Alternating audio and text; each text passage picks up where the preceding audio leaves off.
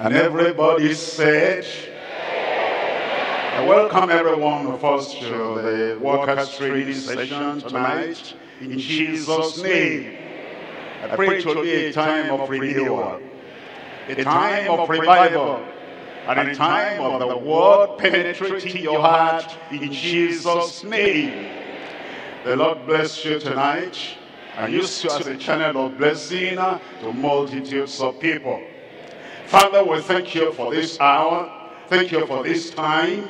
Thank you, Lord, for what you're doing already in every life. And thank you for what you're doing in the life of your children, your servants, and the people of God. We're asking today that the word will be clearer than ever to every one of us in Jesus' name.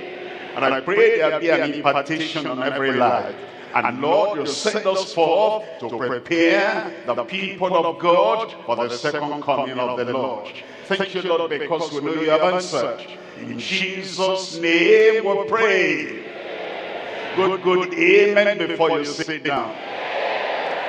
God bless you. Tonight we're coming to the word of God. It's Luke chapter 1. And in Luke chapter 1, we're reading from verse 68. Luke chapter 1, reading from verse 68. Blessed be the Lord God of Israel, for he has visited and redeemed his people. In verse 69, it says, and he has raised up an horn of salvation for us in the house of his servant David. Verse 70, it tells us, as he spake by the mouth of his holy prophets, which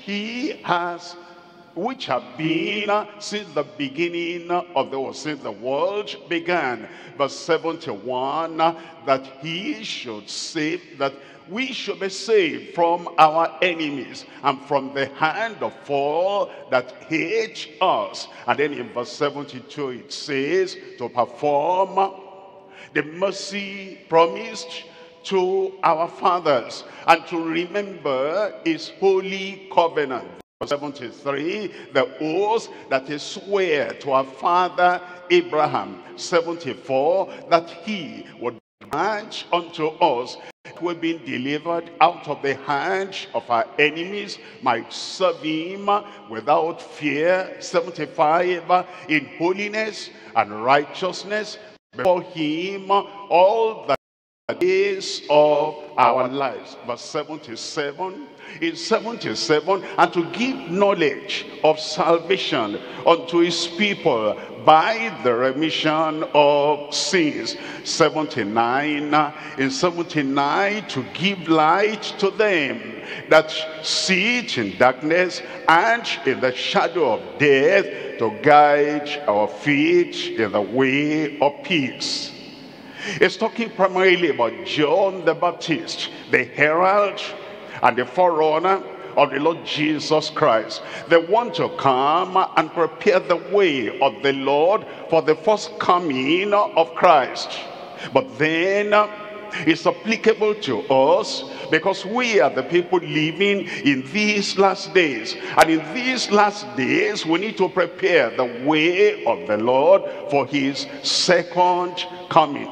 We're preparing the way of the Lord for his second coming. And that's the topic we're looking at today. Prepare the way for Christ's second coming. A challenge to every believer, a challenge to every member of the church, a challenge to every Christian worker, every Christian soul winner, a challenge to every minister, every preacher, and every pastor to prepare the way of the Lord for Christ's second coming. We know that the Lord is coming again. In many verses of scripture, both Old Testament and New Testament, we're told that Christ is coming again. The prophets of old declared he is coming again. He came for the first time to sacrifice and to give his life a ransom, to give his life a sacrifice for the redemption of humanity. He is coming the second time to establish a kingdom and to reign over the world. He'll first of all come and rapture the saints away. He will take the children of God away without seeing death, like it happened to Enoch, like it happened to Elijah. And then Jesus Christ went up, we're told, the trumpet will sound, and the dead in Christ shall rise, and we which are alive will be raised up together, caught up together to be with them, and so shall we ever be with the Lord. Now we need to prepare the people of God and prepare the church of the living God to be a righteous church, a glorious church, waiting for the coming of the Lord. And then when he comes, we're ready, and then we go with him. That preparation, like John did, and he prepared the way for his first coming, that preparation is what the church is about now, is doing now, ought to do now. And you and I, as Christians, you and I, as soul winners, you and I, as evangelists, you and I, as the announcers, the proclaimers of the coming of the Lord, we need to be diligent in preparing for the coming of the Lord. Prepare the way for Christ's second coming. We're told in Luke chapter 3, reading from verse 4. Luke chapter 3, reading from verse 4, as it is written in the book of the words of Isaiah the prophet, saying, the voice of one crying in the wilderness, prepare ye the way of the Lord, make his path straight. Make his path straight. The path of the way to righteousness, to salvation, to heaven, that had been modeled up by the false prophets, by the ignorant preachers. Now we prepare the way, we straighten out the way, we level the way and make the path straight, so that the people who want to walk on that path, they'll walk on the right path, on the narrow path that leads to the kingdom of God. It tells us in verse 5, it says in verse 5, every valley shall be filled, and every mountain and hill shall be brought low, and the crooked shall be made straight, and the rough ways shall be made smooth. The rough ways shall be made smooth. The Pharisees made the way rough, and the Sanhedrin made the way rough. The Sadducees made the way rough. The false preachers made the way rough. And the false prophets made the way rough. But now you come, now I come, now we come, and we straighten the path, and we smooth the pathway, so that the people that go in thereat will not have any stumbling block, any stumbling stone, will not have any rough, hilly place. They'll be able to move on straight and know what it means to walk in the way of the Lord, in the path of the Lord that leads to life everlasting. Then in verse 6 it says, and all flesh shall see the salvation of God.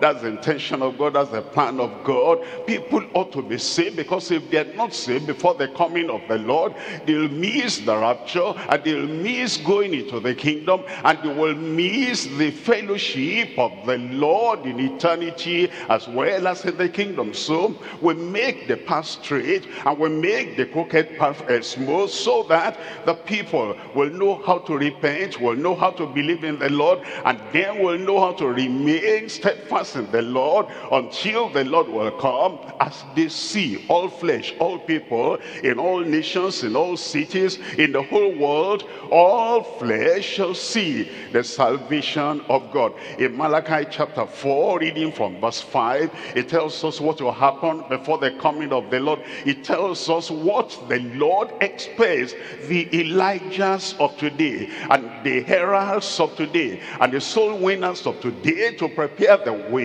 for the coming of the Lord. Said, behold, I will send you Elijah the prophet before the coming of the great and dreadful day of the Lord. Obviously that is referring to the second coming of the Lord.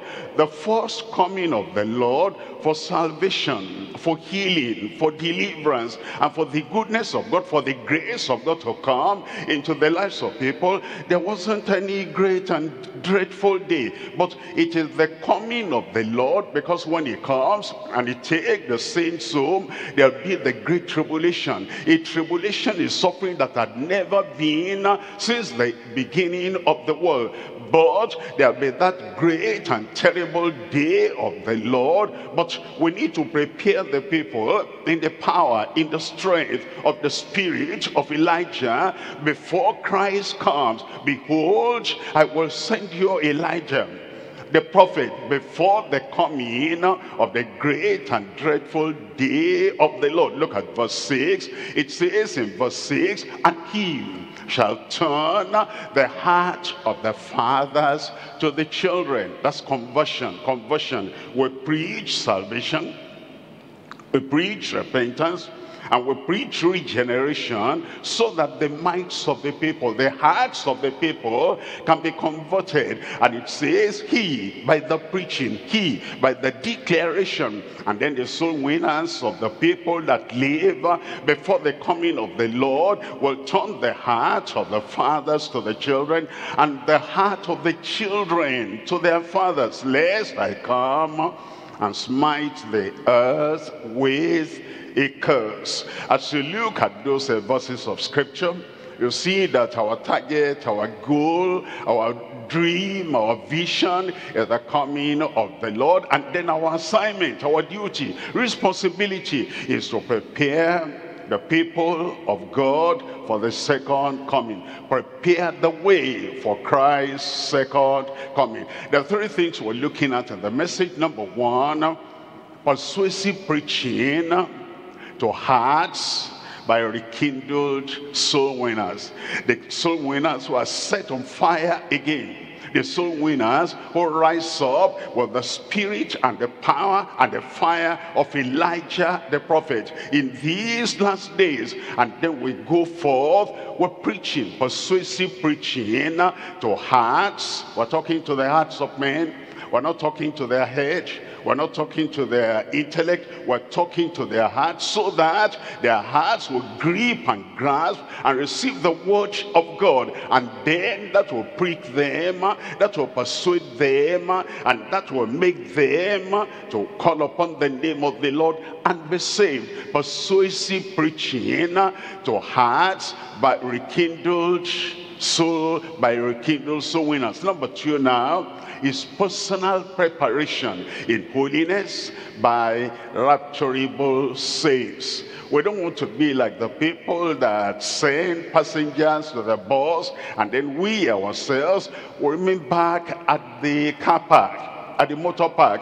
We want to also go in the rapture. And you know that without holiness no man shall see the Lord. And blessed are the pure in heart, for they shall see God. And that he will deliver us from our enemies, that we might serve him, serve God without fear, in holiness and righteousness before him all the days of our lives. We need that experience, and we need to personally prepare in holiness, so that when the saints are raptured, we'll be part of the raptured saints in Jesus' name. Somebody is there to say amen. Personal preparation in holiness by rapturable saints. Number three, producers of harvest for the returning Savior. The Lord is returning. The Savior is returning. Our King is coming back again. And we need to be people who are harvesters.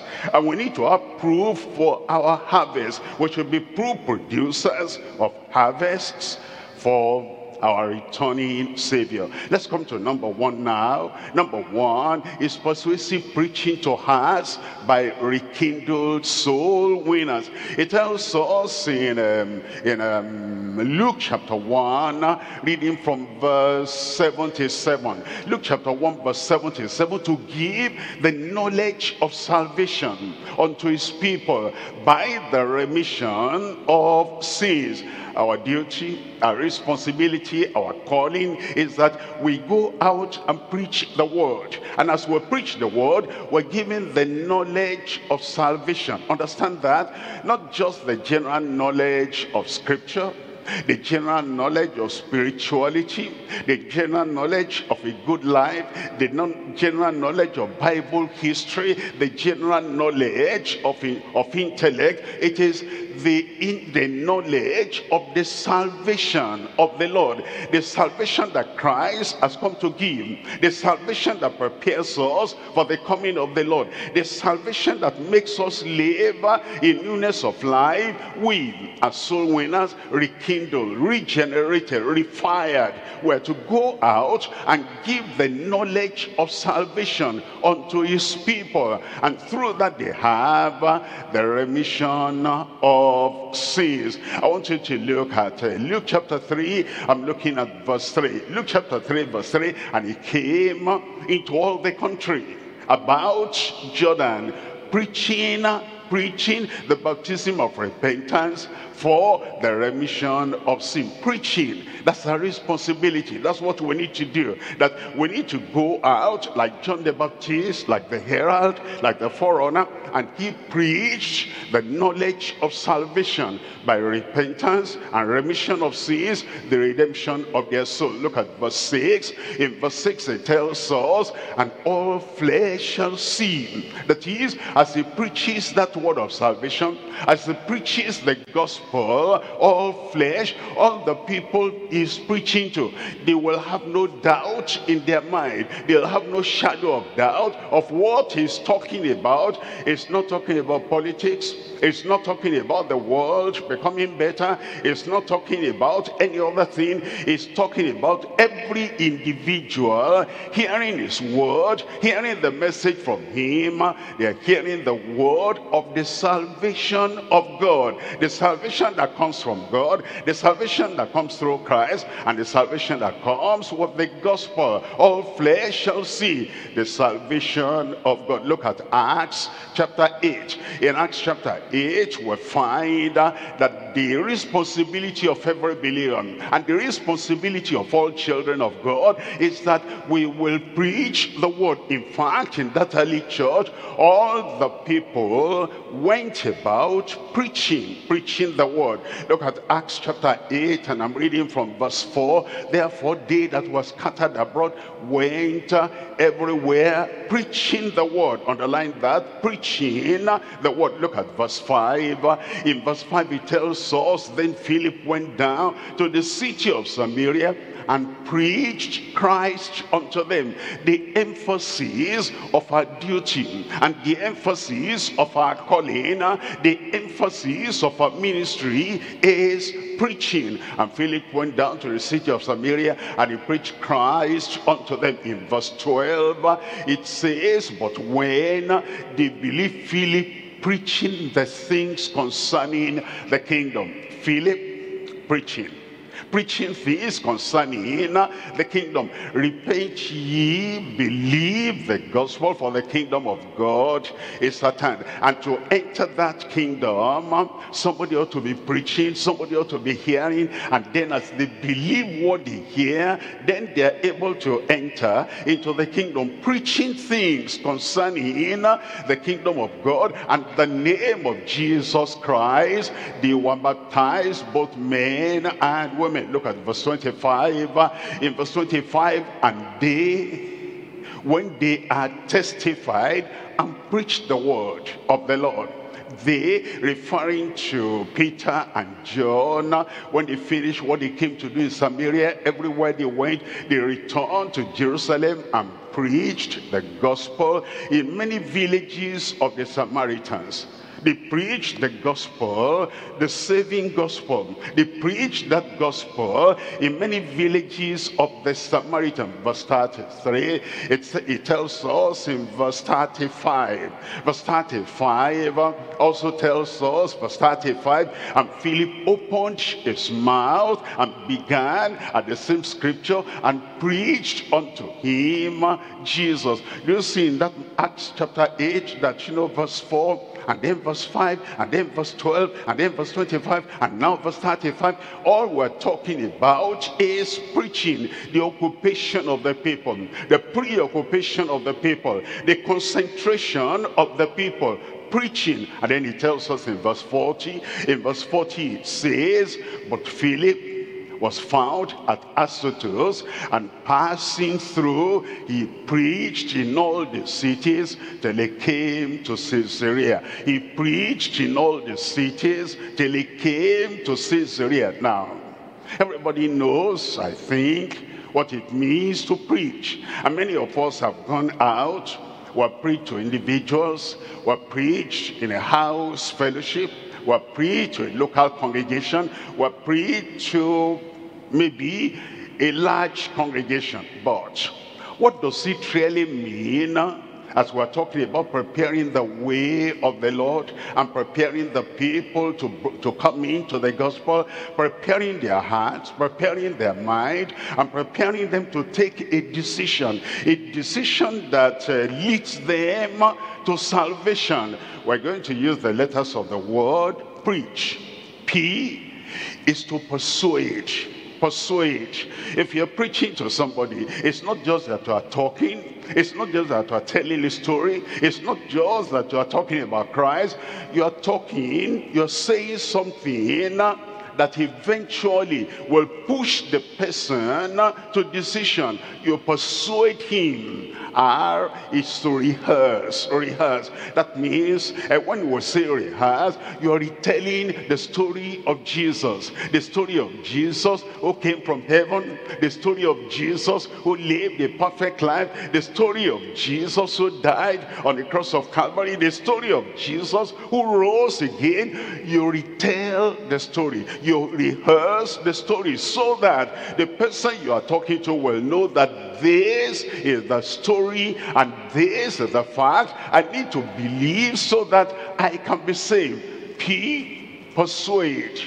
R is to rehearse. E is to enlighten. Many people are in spiritual darkness and they do not know. They know about religion, they know about tradition, they know about what they do in their denomination, but they do not really know. They're in the dark as to, what do I do? How can I be saved? How can I be very sure that I'm a real child of God and I know that I'm born again? We need to enlighten them. A is to appeal. After you have told the story of Christ, after you have enlightened them, they must take a decision. Just hearing something that we call preaching without taking a decision is a waste of time. And therefore you appeal to them so they can take a decision. And after that appeal, if they're still sluggish and lingering, then you compel them to come into the kingdom by your word, by your persuasion, by telling them how urgent it is, and by telling them if they are not saved, this is what will happen to them eventually. You compel them. And then H is to help their faith. If they're still saying, I'll think about it, I don't know what this will mean, how I will give my life to the Lord and my life will be changed, you help their faith. You help them to believe and you persuade them so that they'll come into the kingdom. Let's look at them briefly one by one. P in preaching is to persuade. Look at 2 Corinthians chapter 5 verse 11. 2 Corinthians chapter 5 verse 11. Knowing therefore the terror of the Lord will persuade men. If you know hell is real, we persuade men. If you know judgment is coming, we persuade men. If you know that we don't have any time to waste, now is the day of salvation and they must take their stand now, you persuade them. Knowing therefore the terror of the Lord, we persuade men, but were made manifest unto God, and I trust also are made manifest in your consciences. We rehearse the story of redemption, the story of how Christ died, how Christ was buried, and how Christ rose again for justification. We're told in Acts chapter 11, reading from verse 4. Acts 11 verse 4, but Peter rehearsed the matter from the beginning and expounded it by order unto them. As we talk to the sinner, we rehearse, we tell him as if he has never heard. He has doubts in his mind.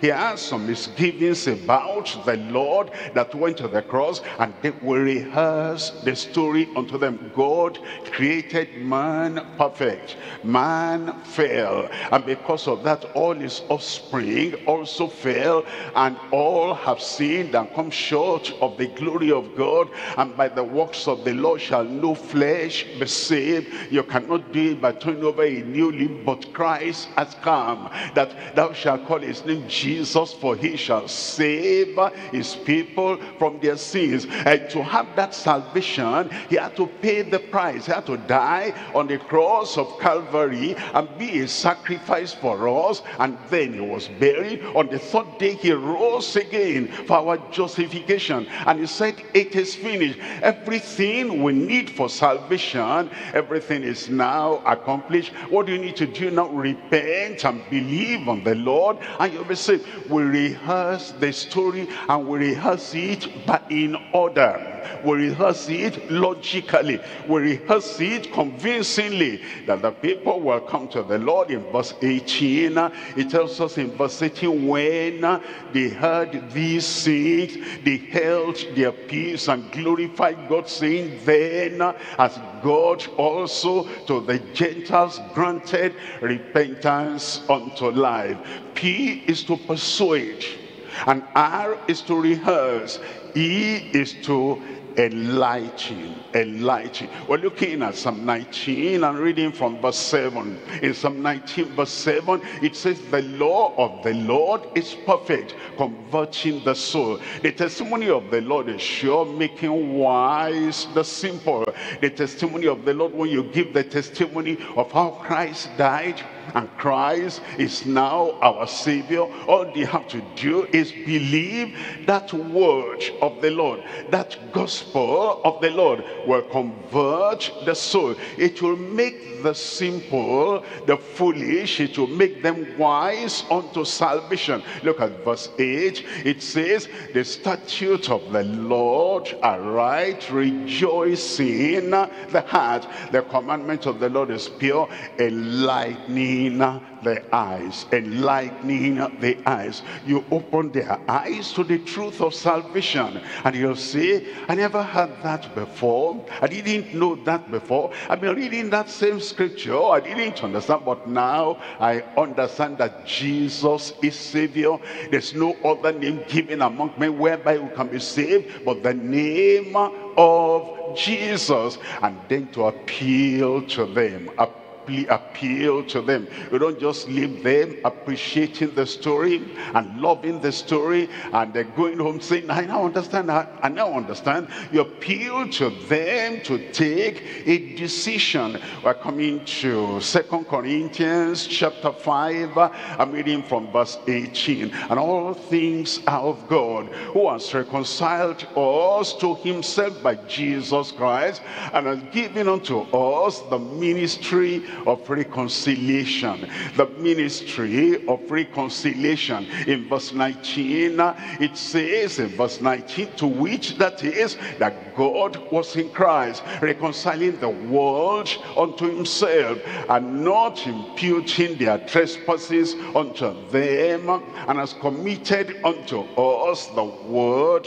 of reconciliation. Look at verse 20 now. It says, now then, we as ambassadors of Christ, as though God did beseech you by us, we pray you in Christ's stead, be ye reconciled to God. We're appealing to them, please don't go away without taking a decision. Please don't go away. Your salvation is available, and the Lord can save you now and write your name in the book of life now. I appeal to you that you will not neglect this. You will come to the Lord, and the Lord is available here and is here to save you. Now this is the time. We're making them, we're compelling them by love. We'll compel them because of the urgency of the matter. We'll compel them because if they don't give their lives to the Lord, now that you are talking to them, persuading them rehearsing to them the story of the cross, enlightening them, appealing to them. If they don't give their lives to the Lord now, we don't know what will happen to them tomorrow. That's why by your love and by the earnestness and urgency, you compel them to come in. In Luke chapter 14 verse 23, Luke chapter 14 verse 23, and the Lord said unto the servant, go out into the highways and hedges and compel them to come in. Don't come back empty-handed. Go back there. Go and tell them, compel them to come in. Don't listen to any excuse. Answer all their questions and deflate all their excuses. Compel them to come in. Don't be in a hurry and say, I have to go back home and do something. Stay there and compel them to come in until they make a decision, until they turn, until they believe, and until they give their lives to the Lord. You're not going to leave them alone. Compel them to come in that my house may be filled. Now you need to help them. Acts of the Apostles chapter 18. Acts of the Apostles chapter 18. You help their faith. You help them to believe. You give your own testimony. You tell them how easy it is to believe and how they will trust in the Lord. Help them, help their faith. We're looking at Acts chapter 18 verse 27. And when he was disposed to pass into Achaia, the brethren wrote, exhorting the disciples to receive him. Here is Apollos, who when he was come, he helped them much which had believed through grace. He helped them much which had believed through grace. By grace are you saved through faith, and that not of yourself. It is the gift of God. Help them to understand what that faith is that will hold on to the Lord. What that faith is that will believe for eternal life. What that faith is that will believe and then they'll cross over into the kingdom. And after they have believed and they have the assurance they are born again, help them much to continue in the faith. In 2 Corinthians chapter 1 verse 24. 2 Corinthians chapter 1 reading from verse 24. Not that we have dominion over your faith, but are helpers of your joy. Their joy in the Lord, their joy of salvation, were helpers of their joy, for by faith ye stand. That's what it means to go to the sinners out there and to preach unto them. That's what it means to go to the sinners out there and to declare the gospel unto them. You persuade them. How would you think if somebody is talking to you, just tagging some verses of Scripture together, but you are not persuaded? Understand and premeditate when you are going to go to them. How do I so present the gospel of salvation that the people I'm talking to will be persuaded? You rehearse the story of the cross and the sacrifice of the Lord Jesus Christ, what he did and how he did it to give us eternal life. You enlighten them. You open their eyes that they will behold the salvation of the Lord, the grace of the Lord, and the doings of the Lord. You enlighten them. You appeal to them. Yours is salvation for the claiming. Christ died for you. I'm appealing to you. I'm begging of you. This is the day of your salvation. And then you talk to them until they accept. You compel them to come into the kingdom. You help their faith. And I pray that as we do this and we preach intelligently and preach convincingly and preach persuasively, I pray that many of the people you are talking to, they'll come to know the Lord in Jesus' name. Let me hear a good headquarters say amen. Point number 2 now. Point number 2, personal preparation in holiness by rapturable saints. Personal preparation.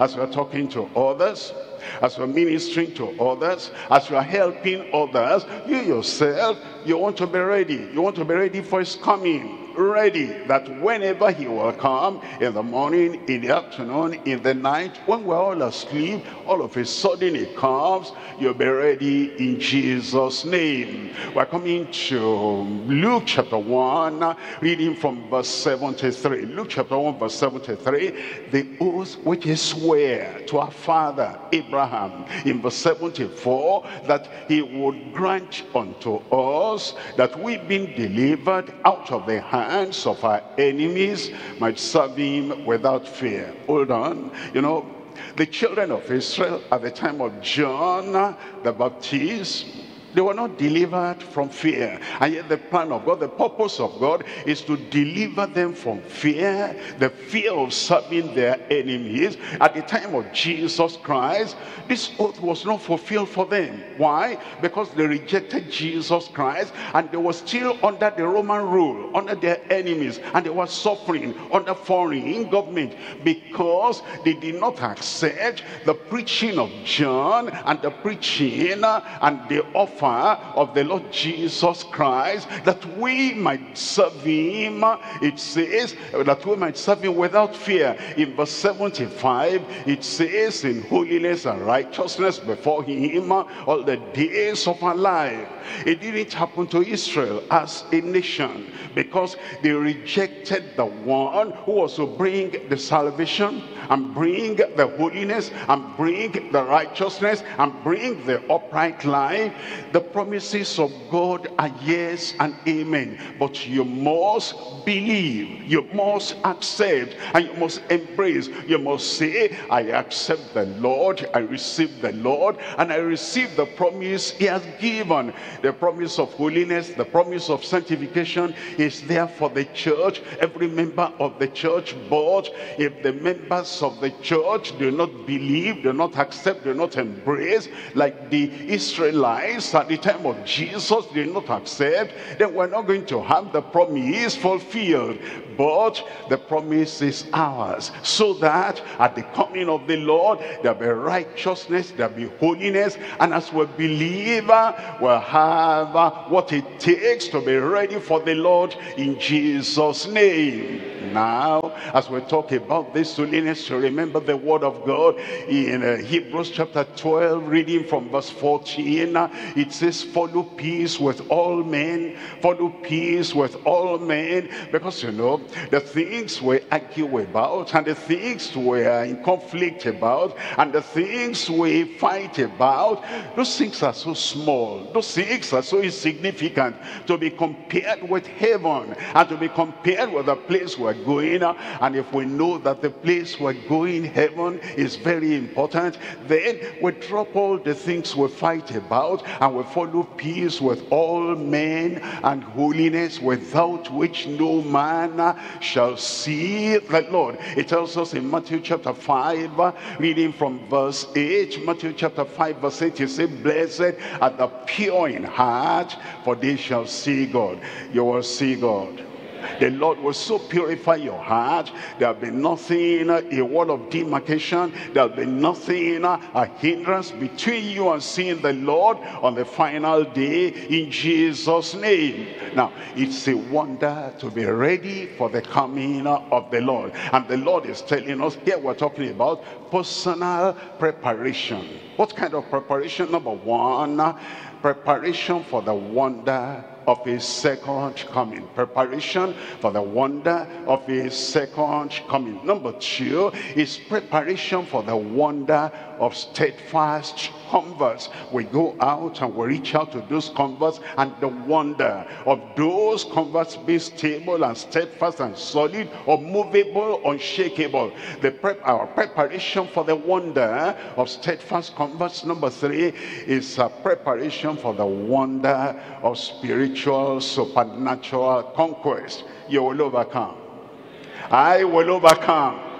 The power to overcome and the wonder of overcoming will be given to every one of us in Jesus' name. I'll say my own amen here, amen. Look at this. Number one is the preparation for the wonder of his second coming. We're looking at Luke chapter 21, reading from verse 33. Heaven and earth shall pass away, but my word shall not pass away. He said, I'm coming again. That's his word. He said, I go to prepare a place for you. And when I go and prepare a place for you, I will come again. The wonder of his second coming. Look at verse 34. It says in verse 34, and take heed to yourselves, lest at any time your hearts be overcharged with soft eating and drunkenness and the cares of this life, so that they come upon you unawares. Verse 35, for as a snare shall it come on all them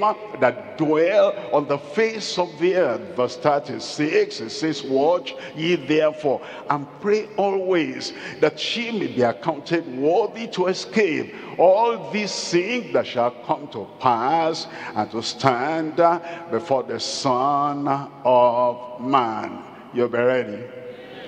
I will be ready.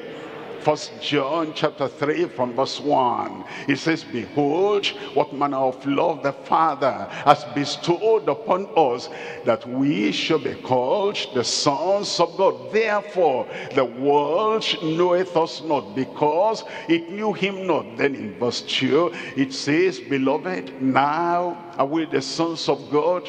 We believe on the Lord now. Are we the sons of God? We are converted now. Are we the sons of God? We are consecrated and committed to him and to his way now. Are we the sons of God? We're changed to the same image and to the likeness of the Lord now. Are we the sons of God? And it does not yet appear what we shall be, but we know that when he shall appear, we shall be like him. He shall appear. He's coming again. I said he's coming again. It says, for we shall see him as he is. Remember, our preparation for the wonder of his second coming. Look at verse 3 now. It says in verse 3, and every man that has this hope in him purifieth himself, even as he is pure. I pray you'll be ready in Jesus' name. Number 2 here is preparation for the wonder of steadfast converts. As we go out and they will win souls to the Lord, we want to make sure that they're truly converted. We want to make sure that they're truly abiding. We want to make sure they're living for the Lord. What will it mean when the trumpet shall sound and the dead in Christ shall rise up, and the we which are alive shall be caught up together with them in the clouds? And then to look around and no single convert of yours is there. The people you have been exchanging the word of God with, the word of salvation with, and the people that have been saying, yes, we have accepted, yes, we have accepted, and not to find one of them around you, then you go before the Lord empty-handed. Shall I go and empty-handed, no soul to present before him? That's why we want to prepare for the wonder of steadfast converts. It tells us in Acts chapter 2 verse 40. Acts chapter 2 verse 40, and with many other words did he testify and exhort, saying, save yourselves from this untoward generation. Then in verse 41, and then they that gladly received this word were baptized, and the same day there were added unto them about 3,000 souls. But you look at the wonder here in verse 42. It says, and they continued steadfastly in the apostles' doctrine, and in fellowship, and in breaking of bread, and in prayers. That's what you want. That's what you want for your converts. That your converts will abide, they will remain, they will continue in the word until Christ comes in Jesus' name. The wonder of steadfast converts. Number 3 here is preparation for the wonder of supernatural conquest. While we're here, now we're saved. Now we're serving the Lord. Now we're soul winners. And we're waiting for the second coming of the Lord. There might be some battles in front of us, but we're going to conquer. There might be some mountains in front of us. We're going to move all those mountains. There may be some Canaanites and some Jebusites and some people that are standing in the way. And the wall of Jericho may be tall and high and thick and deep. But we're going to conquer everyone. The wonder of supernatural conquest. How are we going to do that so that we can conquer? Look at Joshua chapter 3 verse 5. Joshua chapter 3, and we're looking at verse 5. And Joshua said unto the people, sanctify yourselves, for tomorrow the Lord will do, tell me out aloud, wonders among you. Are you not opening your Bible? I'm going to read again. Get ready, you're going to tell me. And Joshua said unto the people, sanctify yourselves, for tomorrow the Lord will do wonders among you. Say a good amen.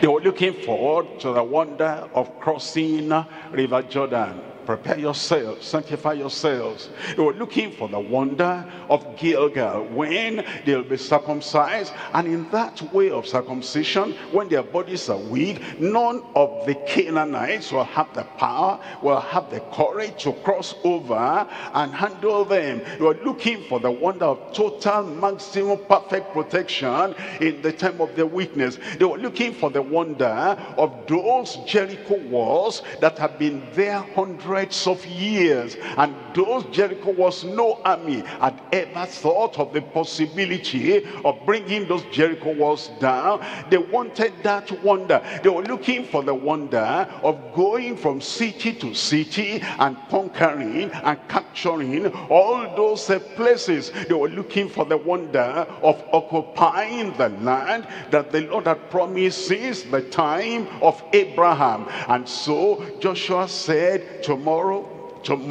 and tomorrow, today now is tomorrow. When you get to tomorrow, if there's still anything to come down, Jericho walls to come down, is tomorrow. And then when Jericho walls are down, at that point tomorrow, we're still going to go in and possess the land. Tomorrow the Lord will work wonders among you. And all your days from today to tomorrow, to another tomorrow, to another tomorrow, keep on preparing yourself. Make sure there's no dirty thing around you, there's no dirty thing within you, and there is no faithlessness within you. And by the grace of God and the strength of the Lord, as you prepare yourselves, sanctify yourselves for tomorrow, the Lord, tell me, sanctify yourselves for tomorrow, the Lord will do wonders among you. The wonders are happening already. If you're connected with all these crusades that are going on now, wonders, and you know, the leaders and those who are handling the social media, they are telling me that testimonies are still coming in. Testimonies are still coming in. And they're coming in from all various countries. And if they're coming from everywhere, your own too will come. As you sanctify yourself, and then you prepare yourself tomorrow, somebody shout tomorrow. The Lord will do wonders among you in Jesus' name. And now another tomorrow is coming. We're not just taking a train now, we're taking our flight to Port Harcourt. And the next time we're going to have this Port Harcourt Global Crusade, and it's going to start from the, listen to me, you hear it from the horse's mouth. Are you listening? Your ears are opened from the 27th. Don't correct me, I correct you. From the 27th, that's a Wednesday, until the 31st, that's a Sunday. Just like we had 5 days in Abuja, we're going to have the crusade will pack together all the miracles you ever desired in your life. For your spirit, for your soul, for your body, for your family, for every member of your church, and for those who are at the point of almost passing on. Power is coming. Showers of blessing coming. And it will come upon everyone in Jesus' name. Remember, October 27 to to 31, Wednesday to Sunday, 5 powerful days. Sanctify yourselves for tomorrow. The Lord will do wonders among you. Give me a mountain moving amen. As you prepare, you will not miss your chance in Jesus' name. Let's come to point number 3 now. Point number 3 is proof producers of harvest for the returning Savior. He's returning. He's coming again, and he has given us work to do, and we want to be proof producers. When he comes, we want to be able to say, you give me 1 talent, I got 10. You give me 1 talent, I got 5. What you have given me, I put to use, and I produce the fruit, and the Lord will say, well done. Your reward will be great on that final day in Jesus' name.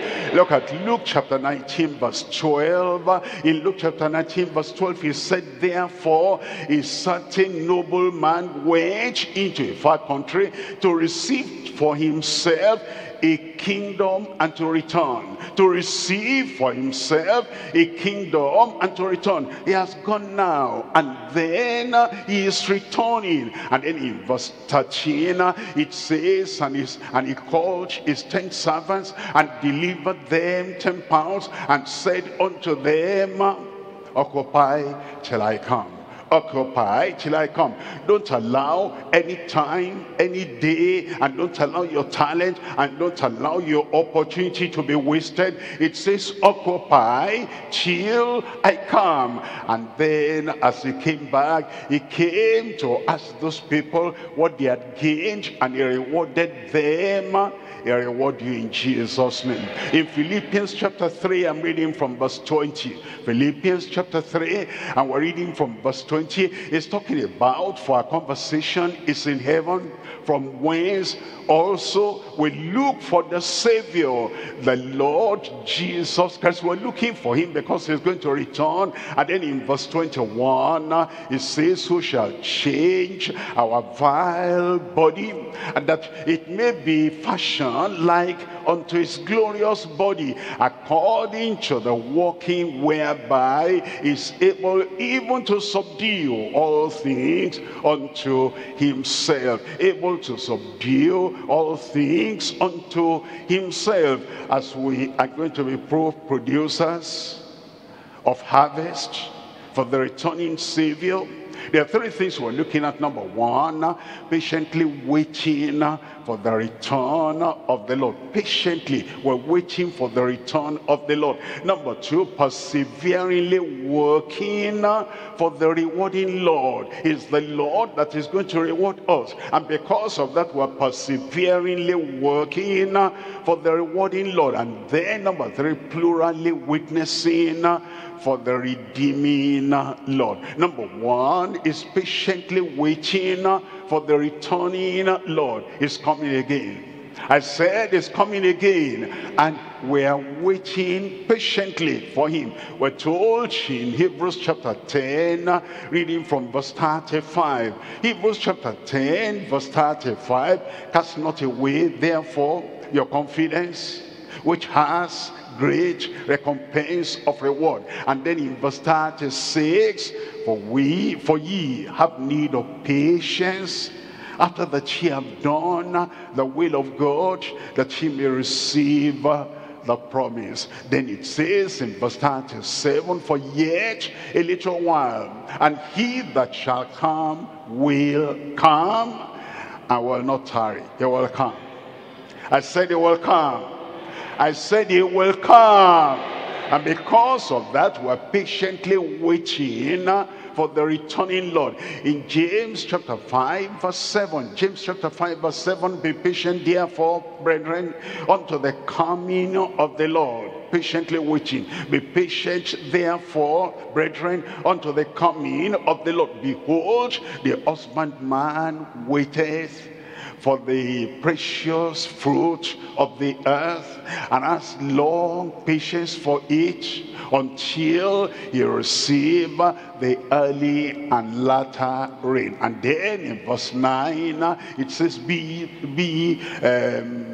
grudge not one against another, brethren, lest ye be condemned. Behold, the judge standeth at the door. That is so very near, and is about to come. Therefore, you are waiting patiently for him. In Luke chapter 12, reading from verse 36. Luke chapter 12, verse 36. And ye yourselves like unto the men that wait for their Lord. Men, women, believers, saints of God, children of God, that wait for their Lord, that when he will return from the wedding, that when he cometh and knocketh, they may open unto him immediately. I pray you'll be ready in Jesus' name. And then in verse 37, it says in verse 37, blessed are those servants whom the Lord, when he cometh, shall find watching.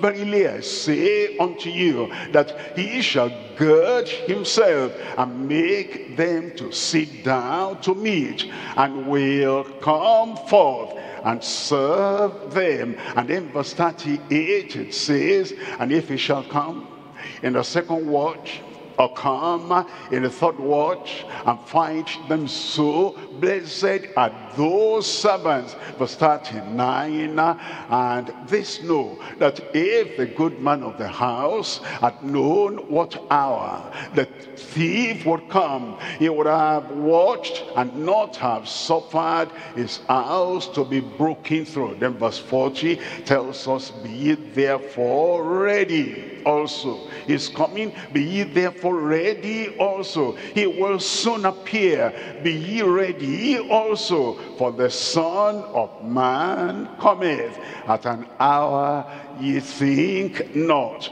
Number 2 here is perseveringly working for the rewarding Lord. He is the Lord that will reward us, and because he will reward us, that is why we're persevering in the work of the Lord. You know, sometimes there'll be rain, sometimes there'll be sunshine, sometimes there'll be some difficulties in the way, sometimes there'll be challenges in life, but then as you are working for the Lord, you do not allow any challenge, any hurdle, any difficulty to stop you or to restrain you. You keep on walking, perseveringly walking for the rewarding Lord. In Revelation chapter 22 verse 12, Revelation chapter 22 verse 12, and behold, I come quickly, and my reward is with me. He will reward you in Jesus' name. Your faithful work, he will reward.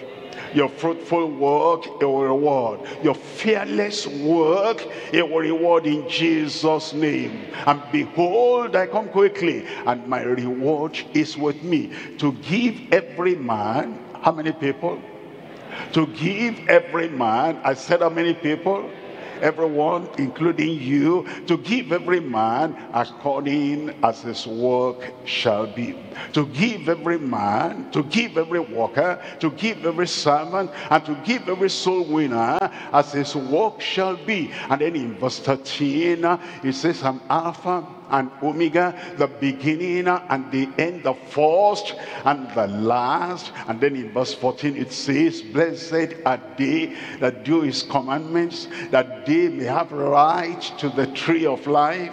That's what Adam and Eve missed after they ate the forbidden fruit. They were driven out of the Garden of Eden so that they will not stretch out their hand and touch the fruit of the tree of life. What they missed and what they couldn't get, you will have, you will receive in Jesus' name.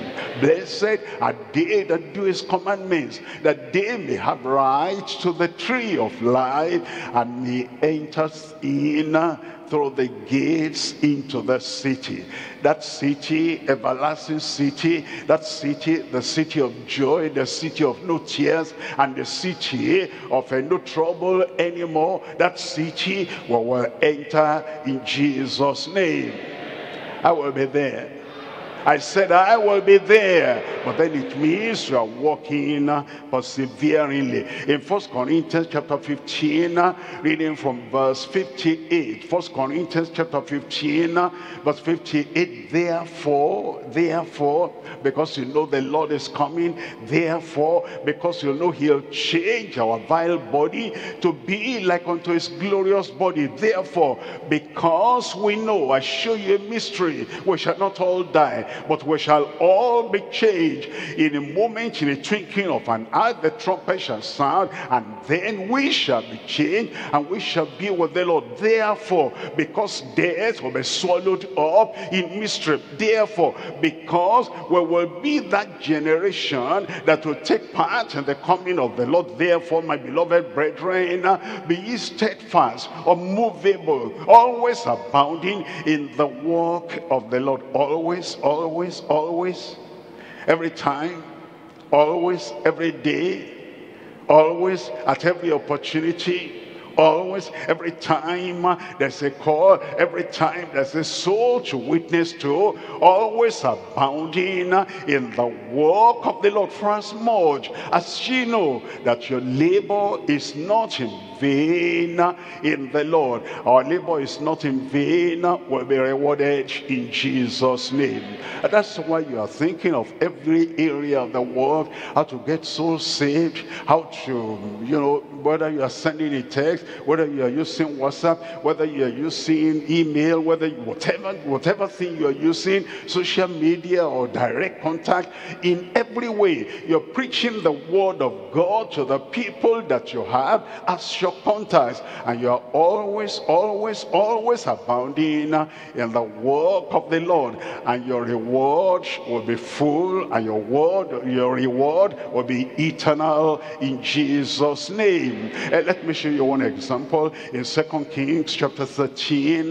2 Kings chapter 13, reading from verse 15. And Elisha said unto him, take bow and arrows. And he took unto him bows and arrows. So far so good. Look at verse 16. And he said to the king of Israel, put thine hand upon the bow. And he put his hand upon it. So far so good. And Elisha put his hands upon the king's hands. In verse 17, and he said, open the window eastward. And he opened it. So far so good. Then Elisha said, shoot. And he shot. So far so good. And he said, it says, the arrow of the Lord's deliverance, the arrow of the Lord's deliverance, for thou shalt smite the Syrians, in effect shalt thou have resumed therein. Look at verse 18 there. In verse 18, and he said, take the arrows, and he took them, and he said to the king of Israel, look at this now, smite upon the ground, smite upon the ground. And he smote thrice and stayed. He smote 1, 2, 3 and stayed. Like us, we go out, we evangelize this house, that house, and we're stopped. Or we evangelize this week, next week, and the following week, and we're stopped. Or we evangelize in global crusade this month, next month, another month, and we stop. The king of Israel smote 3 times, and he stayed. Look at verse 19. And the man of God was wroth, angry with him, and said, thou shouldest have smitten 5 or 6 times. Keep on striking, and keep on going, and keep on walking, and persevere in that work, and keep on doing it. Then art thou smitten Syria till thou art consumed it. If you keep on doing it, you evangelize now, do it again. You evangelize now, do it again. You go to a neighbor, do it again. You go to another person, do it again. It is by doing it, and doing it, and doing it. And it is by persevering. It's by walking without looking back. It's by walking without stepping back and getting tired. It's by doing it and doing it and doing it. The victory, total victory will come. And the victory that will have no limit will come in our lives in Jesus' name. You see, most people, they get the fire for one day, and after 2-3 days, the fire is gone. Some people, they get the zeal for 1 week, and after that 1 week, the zeal is gone. There are some people, they run and run. They run in the way of the Lord, in the work the Lord has given us to do, and then they are tired, and then they sit down. But the Lord is saying, you should have smitten the ground 5 or 6 times, then you would have conquered permanently. But now you only conquer 3 times. It said, whereas now thou shalt smite Syria but thrice. I pray that our victory will not be limited. Your victory will not be limited, and your soul winning and your harvesting will not be limited in Jesus' name. But remember, we must keep on doing the work. That's what he told us to do. He said, occupy till I come. Not for 3 days, occupy till I come. Not for 3 weeks, occupy till I come. Not for 3 months, occupy till I come. Put all your energy, all your power, all your strength, everything you've got into the work. And while sweating and while laboring and even while you're almost tired, he says, keep on moving and keep on doing the work, and the work of the Lord will prosper in your hand in Jesus' name. Number 3 now. Number 3 is plurally witnessing for the redeeming Lord. Plurally. What does that mean, plurally? You know plural now. It means that you're not just having only one method and you're used to only that one method. Increase the methods. Increase the strategy and make it plural, that you go this way and you're able to win some souls, then you have another method, you're able to win other souls, and then you have another technique, you're able to win other souls, and then you have other plans, you're able to win other souls, and you have a plural approach to the winning of souls, to the evangelization. The church and the workers are not being taught on how to use the social media and all those, and just add that and perfect that and practice that. The ones who are doing before, face-to-face and personal contact, don't forget that one, don't leave that one. And the other one everybody could do, that, you know, telephoning, texting, sending this, sending that, with all that we're learning now. And the ones we do when there was no crusade, keep on doing that. And the ones we do at the time of crusade, plurally witnessing and using all methods and using all techniques, plurally witnessing for the redeeming Lord. As we do that, multitudes in every place, through you, through me, through us together, will come to know the Lord in Jesus' name. Did somebody say amen? Plurally witnessing for the redeeming Lord. In Acts of the Apostles chapter 26, I'm reading from verse 16. Acts chapter 26, we're looking at verse 16. But rise and stand upon thy feet, for I have appeared unto thee for this purpose. Know the purpose of your life, the purpose of your calling, the purpose of being in the kingdom at such a time like this, the purpose of your ministry. It says, stand up upon thy feet, for I have appeared unto thee for this purpose, to make thee a minister and a witness both of the things which thou hast seen. Look at that. What thou hast seen, all that you have learned, all that you have known, all that has been revealed unto you until this time, all that you have seen, and of those things in the which I will appear unto thee. The new things that will be revealed unto you, and the new things you will learn, and the new methods you learn, the ones you knew before, in the which appeared unto thee, and the things you're still going to learn, in the things that appear unto thee. You will make use of everything and be a minister and be a faithful soul winner and reach out to lives and reach out to people, and many will come into the kingdom through you and through your efforts in Jesus' Jesus' name. And look at the next verse there. It says in verse 17, delivering thee from the people and from the Gentiles to whom I now send thee. It tells us in verse 18 to open their eyes. Remember,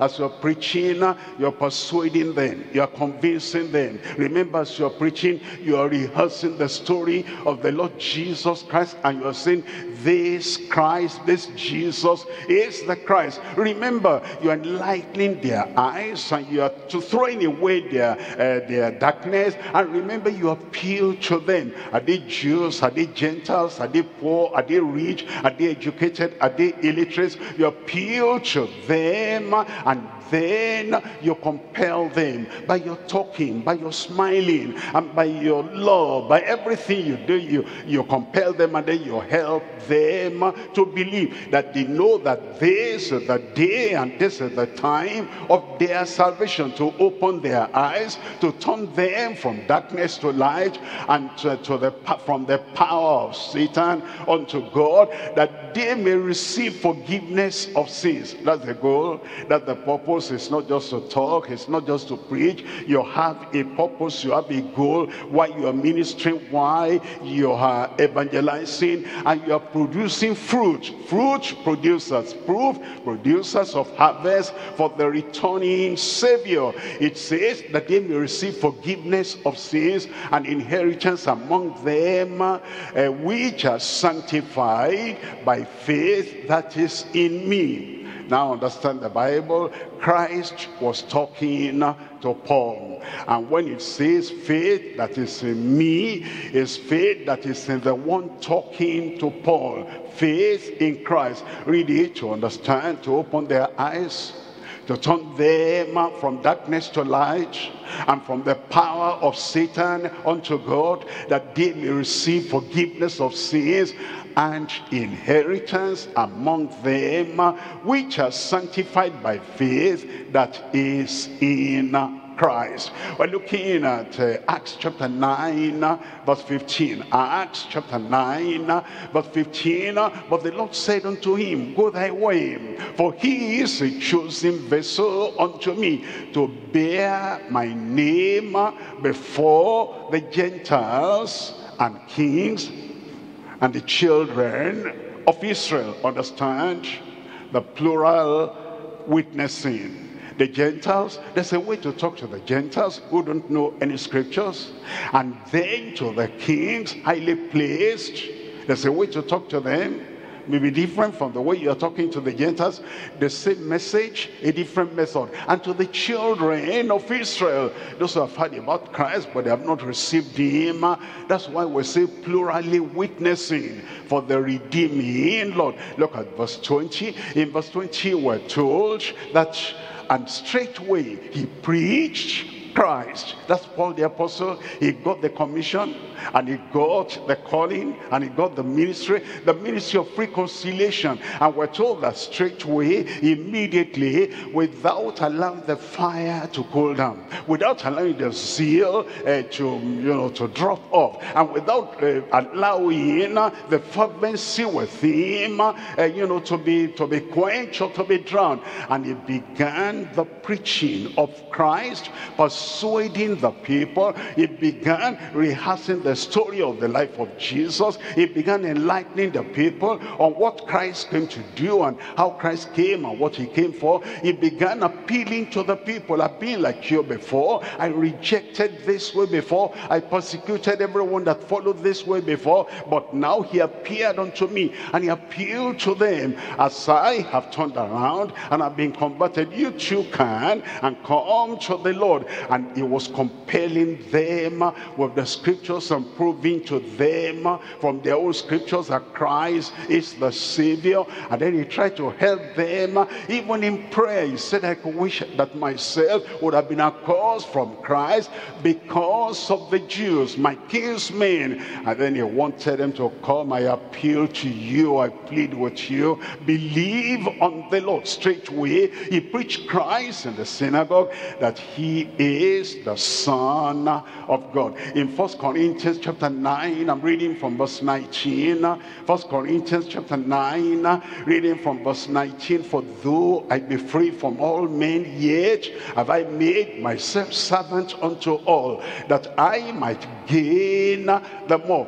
Use all the means available. Use everything you can use so that you can gain more souls into the kingdom. Look at verse 20. In verse 20, and unto the Jews I became as a Jew, that I might gain the Jews. To them that are under the law as under the law, that I might gain them that are under the law. In verse 21, he tells us, and to them that are without law, that I might gain them as without law, being not without law to God, but under the law to Christ, that I might gain them that are without law. Now look at verse 22 here. It says, to the weak became I as weak, that I might gain the weak. I am made all things to all men, that I might by all means, I might with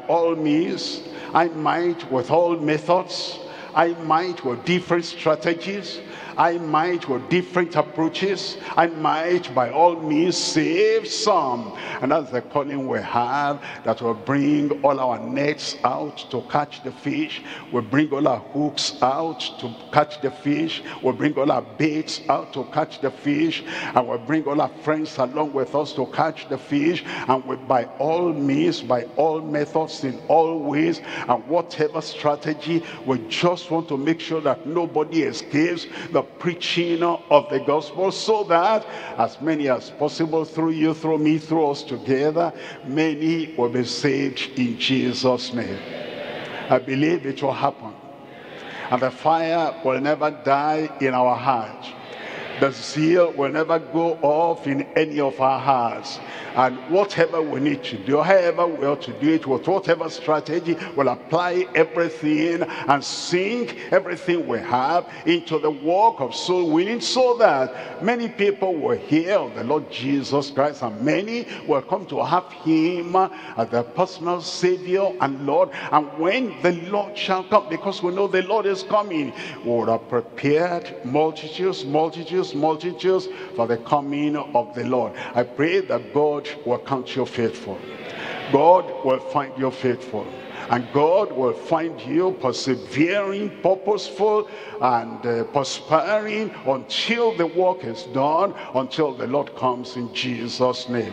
We'll rise up now and talk to the Lord in prayer and tell the Lord what we have learned, and how the Lord is going to use you, use me, use us together, and we'll persevere, we'll preach, we'll do everything we need to do to bring souls into the kingdom in their multitudes.